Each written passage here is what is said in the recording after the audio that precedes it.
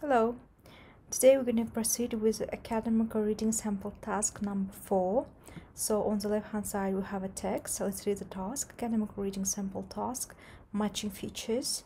Note, this is an extract from an academic reading passage on the development of rockets.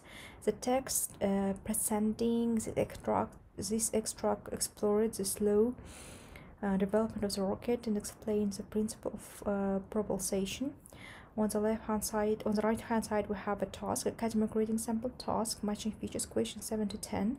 Look at the following items, question 7 to 10, and a list of groups below. Match each item with a group which first invented or used them. Write the correct letter A to E in boxes 7 to 10 on your answer sheet. You may use a letter more than once.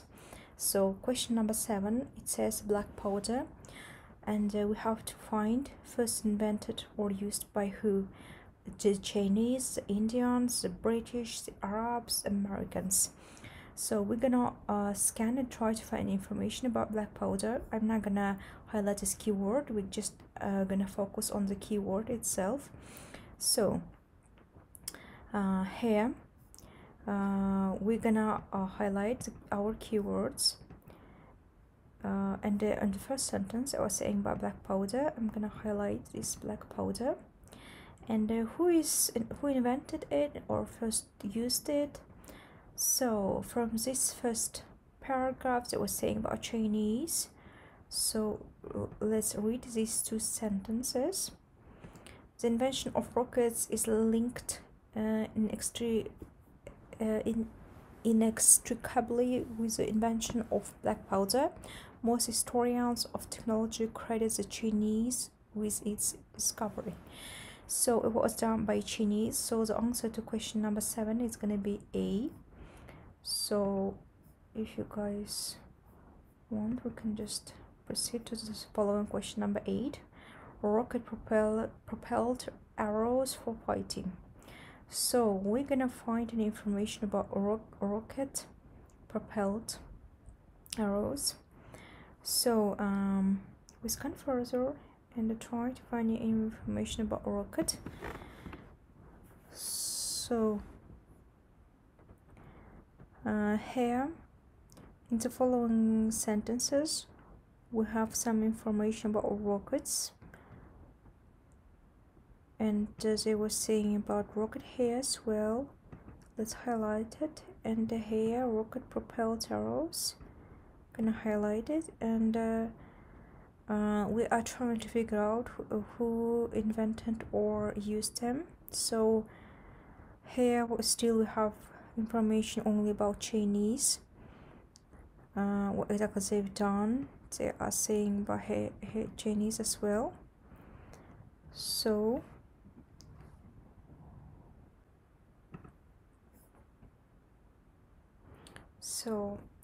the answer to question number 8, rocket propelled arrows for fighting, is going to be Chinese, A.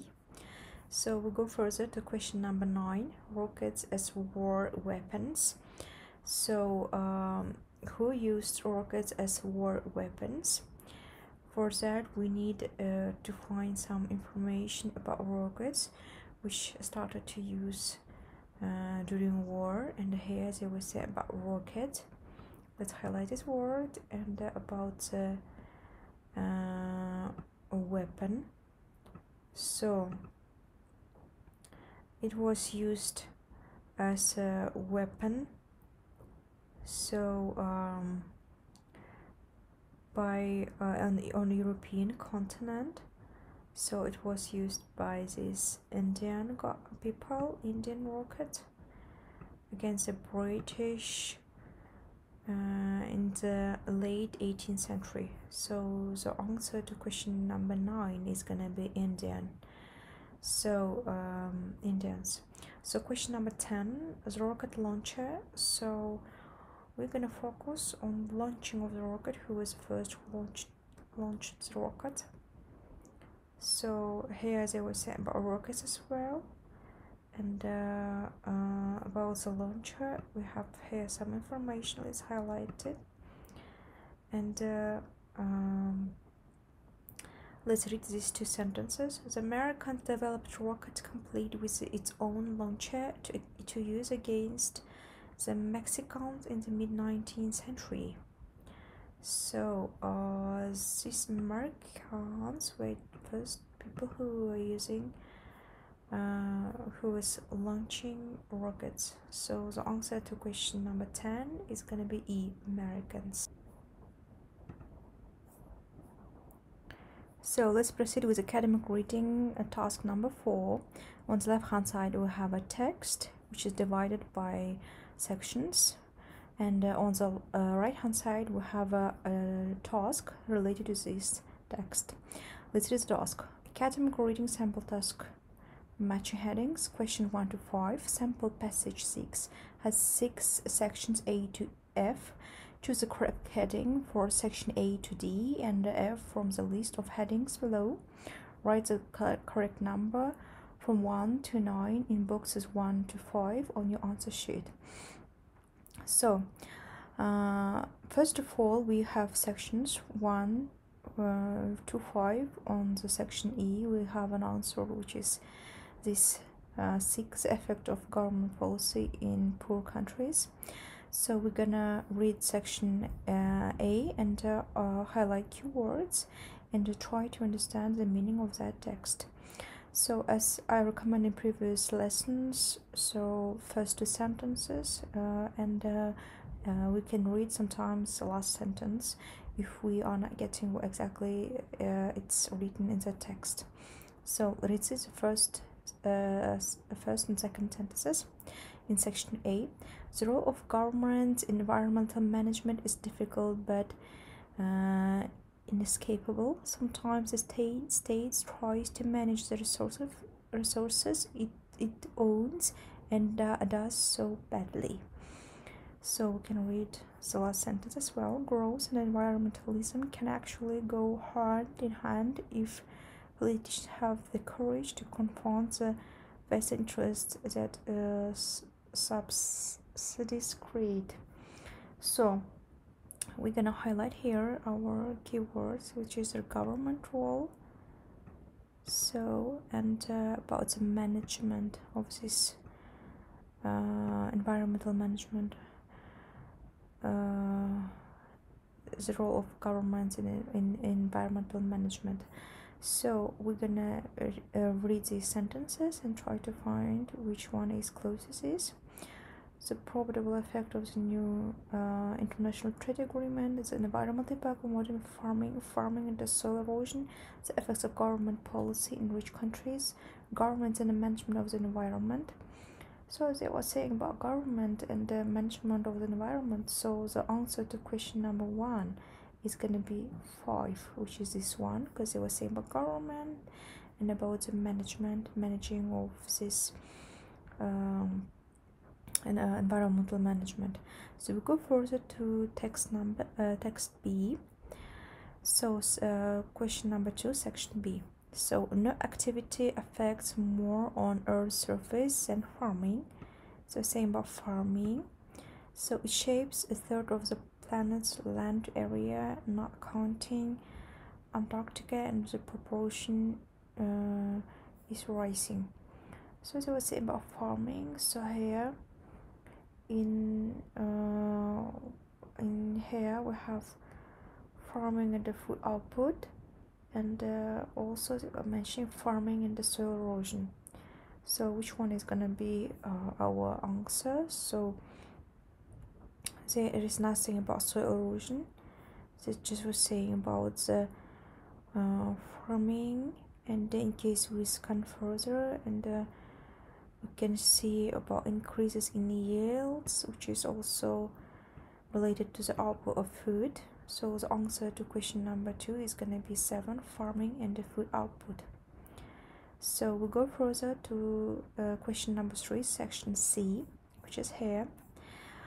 All these activities may have damaging environmental impact. So the environment, I'm going to highlight environmental impact.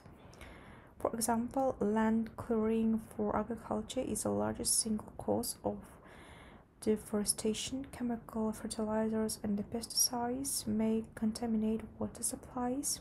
More intensive farming and the abandonment of fallow periods tend to exacerbate soil erosion, and the spread of enclosure and the use of high yielding varieties of crops have been accomplished by the disappearance of the varieties of food plants, which might have provided some insurance against pests or disease in future. So they were saying about environmental impact. So we have only here as a question, as answer number 2 is environmental impact of modern farming. So the answer to question number 3, section C, is gonna be 2. To go further, question number 4, section D, which is here. So let's read first sentence and the second one as well. Government policies have frequently compounded environmental damage that farming can cause. It's about farming and the environmental damage as well, which occurs due to the farming activities.